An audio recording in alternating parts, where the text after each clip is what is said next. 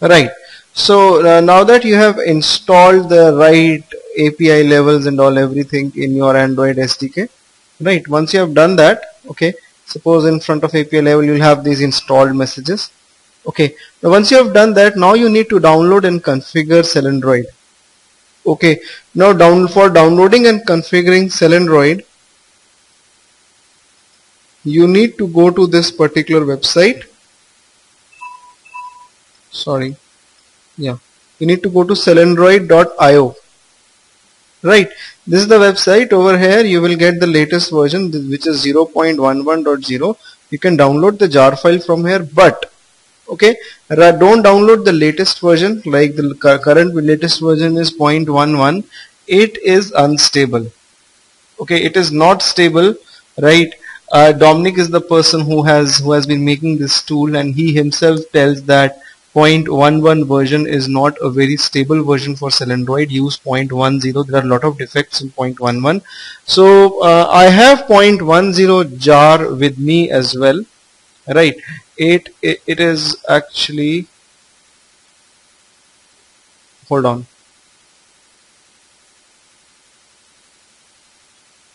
in Selendroid I have kept the jar file over here. It's also there in your account. You can download 0.10.jar. okay, this is the jar file which you'll get once you download Selendroid. But the problem is, these guys they don't give this particular jar file, Selendroid client 0.10, on their website. I don't know why haven't they kept this client jar, because this is also required for Selendroid to run. Okay, they have not kept this jar file on the website. I had a discussion with them and ultimately I got this jar file, but they have kept this particular jar with them on the website. You can download both the jars from my site. I have kept it over there.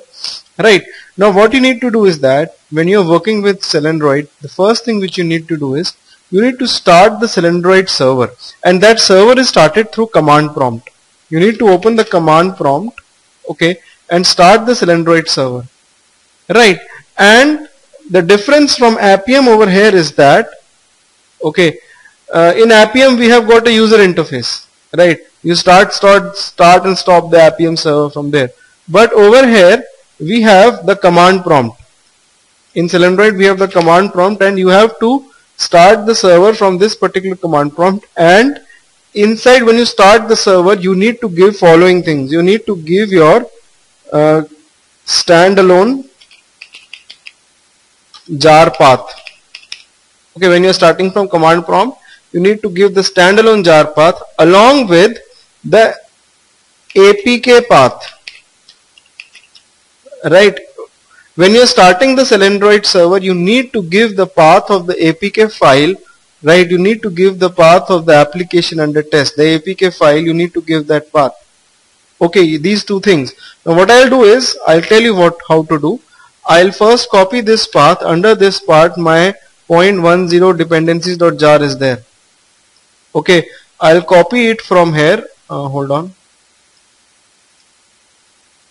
and I'll give the path. Right, now I'll give the command java-jar, okay, and I'll give the Selendroid jar path.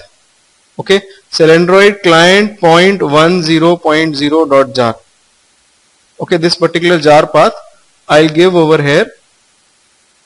Fine, and after that I'll give the path of the app -app. Okay, the path of the app, right, is lying at this particular location. Hold on, tools, under Appium, under apps, I had kept all the app files. Okay, I'm going to use this APK. Now please note, right, while working with Appium I told you how to extract the APK file. Now please note, the APK file which you extract should be a signed APK. What do you mean by a signed APK? By saying it should be a signed APK, I mean that the developer should have signed that particular APK. Okay, while making the APK, the developers, they sign the APK. Generally all the APK files or all the applications which you download from Google Play Store, they are signed. Okay, like for example this contact manager APK which I didn't download from the Play Store and also over here, this is not a signed APK. This application cannot be run with Selendroid. Okay, but this can be run because this is a signed application. I'll copy the path of the app and then I'll paste the path followed by the name of APK file. So you need to give the path of the APK file while starting the Selendroid server. So I give the path, fine, and my phone is also connected. This is Nexus 5. Okay, I have connected Nexus 5. Hold on, I'll just hold on. Yeah, I have connected Nexus 5. Right. So Nexus 5, I'm going to run Selendroid on Nexus 5. Right. So I'll start the server. Okay, no manifest in Selendroid. Oh, sorry. I gave the client jar. You don't need to give the client jar. I'm sorry guys, just hold on. You need to give the path of the standalone jar. Yeah.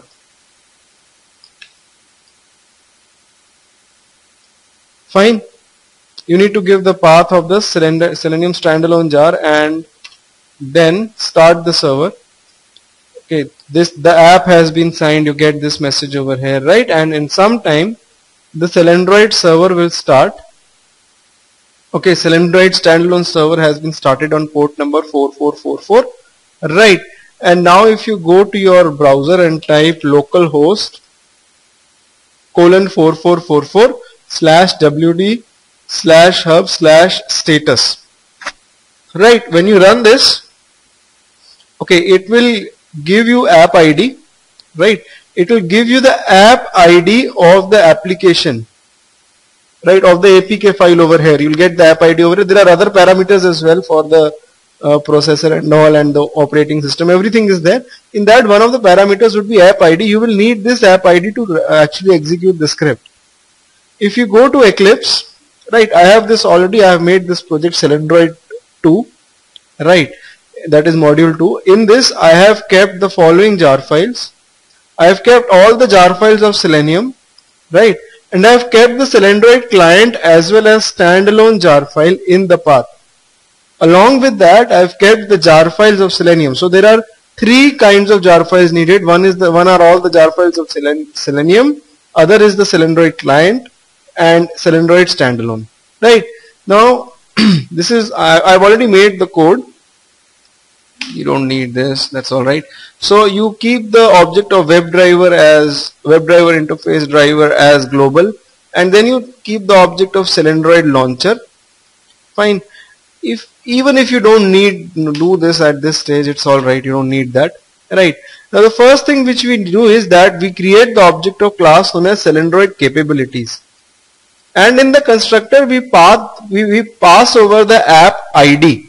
Right, the app ID is the one which you got from the browser over here. Okay, so with the app ID capability, you need to initiate everything. Fine, hold on. Right, and then you initiate your driver to SelendroidDriver. SelendroidDriver is an internal class in Selendroid, okay, in which you pass over the capabilities. Okay, and it launches the Selendroid application basically. This line will actually launch the application on the phone. When I execute this command, when I execute it, it will start running, and hold on, some error came up. The error is some null pointer exception is coming, test app.java line number 34 driver.quit. Hold on, is my server running? No, some error is. So if some error comes up, you will get the error description over here. If you look at the description over here in the error carefully, it will say that error occurred while looking for devices or emulators. Like it says that device is not connected. That means, hold on, I'll reconnect my device. Probably there is some issue. Hold on. Yeah, I have reconnected my device and it. Okay, it's detected now. Automatically the message came up, adding hardware, serial number this, model is Nexus 5. So reconnection of the device helped server to tell that it has actually detected this particular device. Right, now I am going to run this thing again. Right, device has been detected, all my configurations are correct, the server is started, fine, and server has also detected the device. Now when I run this, it will take some time, right?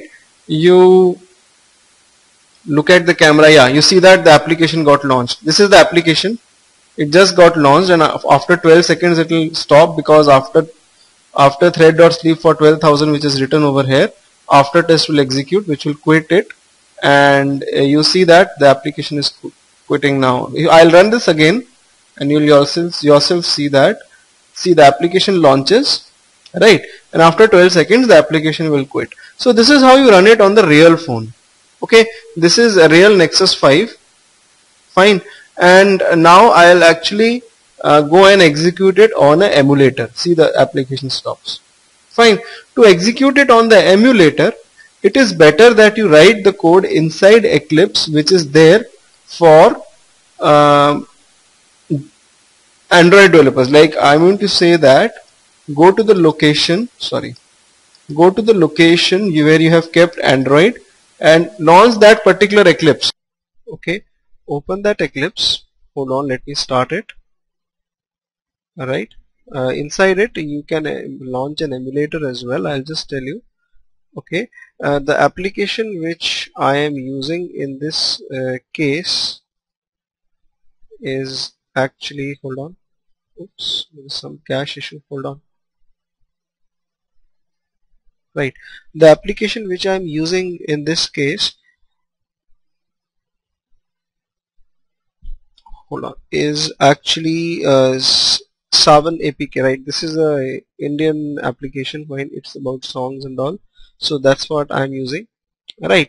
And what I'm going to do is that I'll launch this APK on Android. Okay, I have already made the program over here, fine. This is the app ID for this application. I have extracted it from the local host. I did it behind the scenes. You already know how you can extract the application ID, right? You can download this APK file. This is available. This is a signed APK. Please note, with Selendroid you need signed APK, right?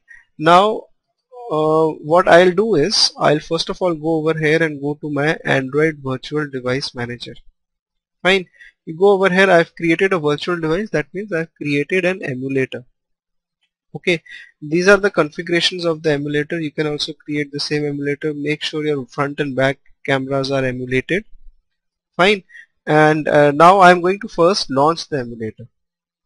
Okay, in case you are not able to create such an emulator, please make sure that you have all the dependencies installed in Android. Okay, what I'm trying to say is that go to Android SDK manager, the same manager which used to get opened through command prompt, okay, can be opened from here as well, and make sure everything or you are updated and you have installed all the components, fine, which I talked about earlier. Now you go to your Android SDK, Android Virtual Device Manager, and you start the device, which will take up some time. Okay, it takes up a lot of time, not some time, lot of time. Till that time I'll pause. Right, so I have this AVD, which is a virtual device running, fine, and now I have removed my phone, only AVD is running right now. Okay, I'll run the same code. Okay, I'll run the same code. Let me close this. Yeah, I'll run the same code, and what will happen is that the same application, right, will start running in the device. Okay, so when you run this, it will take up some time. Okay, just hold on.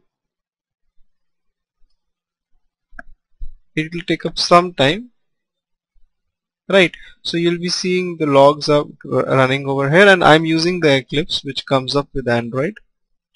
Okay, fine. So, and the application will launch. Just wait, let us wait. There is no other option other than waiting for this, right? I have deliberately given thread.sleep 5000 over here so that it waits for 5000 seconds before it actually fires the function driver.quit over here. Fine. If you look at the command prompt, oh my god, it's failing, it's failed. I did not start my server, I'm sorry. I'm really sorry, right?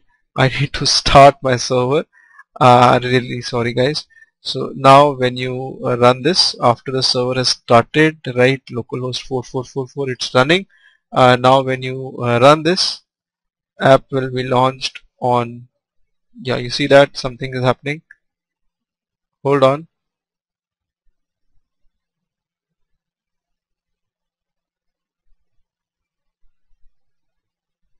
just hold on. Right, so this is a application about Indian songs, right?